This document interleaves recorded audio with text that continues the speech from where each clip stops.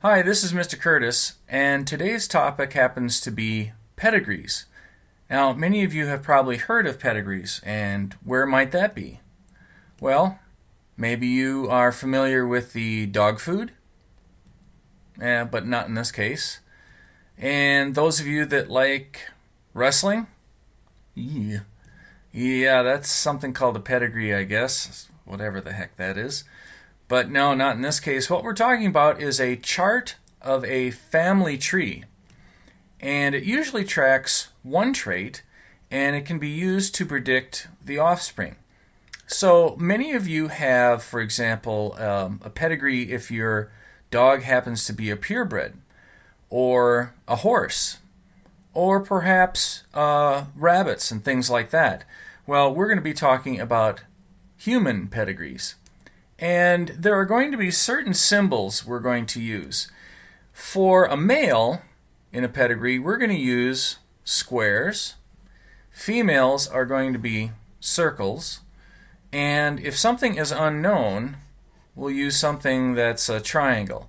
Now, when you're thinking about unknown, it's not what you think. So get your mind out of the gutter. Many times what happens if you look at old family registries, somebody might have had a baby that died at birth, and they'll only say child died at birth. That won't list the sex. It's unknown. So you will find this many times when you are searching around in family histories. Now, if the individual you have in a family has the trait that you're tracking, whatever it might be, then we're going to shade in that symbol. If somebody is known to be a carrier of the trait, but they don't have it themselves, then what we'll do is we'll shade in half of the symbol. So, for example, my wife carries the trait for colorblindness. Now, she's not colorblind, but she is a known carrier for it. And here's some other symbols. You know that the girls and guys, there's oftentimes a lot of chasing that goes on, and love may get into the picture. And if love continues, this wonderful couple may decide to get married. So we draw a line between them, and that's called the marriage line. And if love continues even farther, we'll drop a line straight down, and this becomes the children's line. Now, if they happen to have more than one child, then you might have something like this, where you have many children listed on a children's line. So in this case, this lovely family has 3 kids. Some more symbols. If somebody is adopted into a family, what we'll do is we'll put brackets around them. So that will show that they are not part of the original family. If there is a divorce, unfortunately, then what we'll do is we'll put a slash line between the people that are once upon a time married. If somebody dies, well, then what we'll do there is we'll X them out. Now, as you go back a long ways in a family, even if you go back 3 or 4 generations, most of the people are going to be dead, so you wouldn't go ahead and mark everybody. You would only be marking somebody that died if they died for some interesting or unusual reason, or if they died due to the condition that you happen to be tracking. And lastly, on this page, if you have twins, what you do is you draw a line like this, indicating they are born at the same time. Now, we can't tell what kind of twins these are. They might be identical, they might be fraternal, but they're twins. Okay, now on your sheet here, I've provided for you this pedigree, so you shouldn't have to draw it.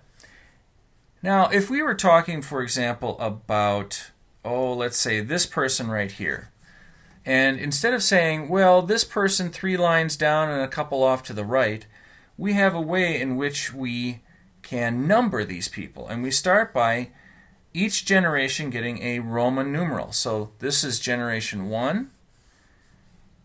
This is generation 1. And then this would be generation 2.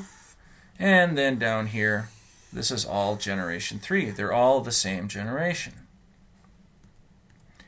Then individuals are given regular numbers. The oldest is on the left. So each generation will number 1, 2, and then we'll start over the next generation.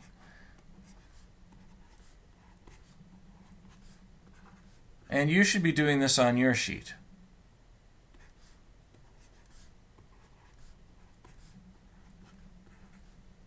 And so on. Now I want you to shade in persons 2-3, 2-5, 3-2, 3-3, and 3-6. And if you shaded them correctly, you should have done these. Now what we're going to do is we're going to look at a real trait. In this case, tongue rolling, the ability to do that. Now some of you are born without being able to do that. All of the non-rollers are going to be recessive. So that means that everyone that's shaded in here we're going to have as a non-roller. And let's give them the color. Now, instead of giving them a color, let's put a letter in their symbol. So every one of them are going to have what 2 letters? 2 little r's.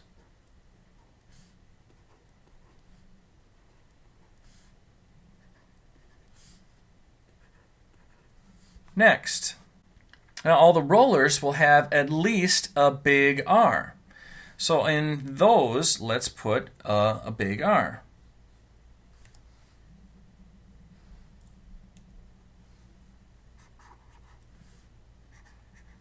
We know that the rollers have to be carrying at least a big R.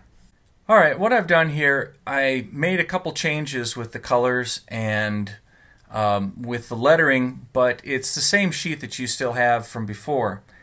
Our next job then is to try to see if we can figure out what the second letter is for each of these big R's. We know that they're carrying a letter. Now let's see if we can figure out what the second letter is for each. So let's start with the people in this first generation. Person 1-1 and 1-2. We know that they had a child here with 2 little r's. Well, that didn't just come out of nowhere. That means that one parent had to be carrying 1 little r, and one other parent had to be carrying the other r. That means both parents are carrying the little r. One has to come from one parent, one has to come from another parent. Let's look down here. Persons 2-1 and 2-2. They had a kid with 2 little r's, so they must be carrying a little r. Over here, person 3-4. Well, person 3-4 had one parent with 2 little r's. That means this parent has to give each of their kids a little r. This one also must be carrying a little r. How about persons 2-6 and 2-7? Well, they had a little r kid, so they must be carrying 2 little r's as well. Let's go to now the other ones. So now we have 3-1, 3-5, and 3-7. Well, this is a little more difficult to try to figure out what's going on with them. What could their second letter be? Could be big R, could be little r.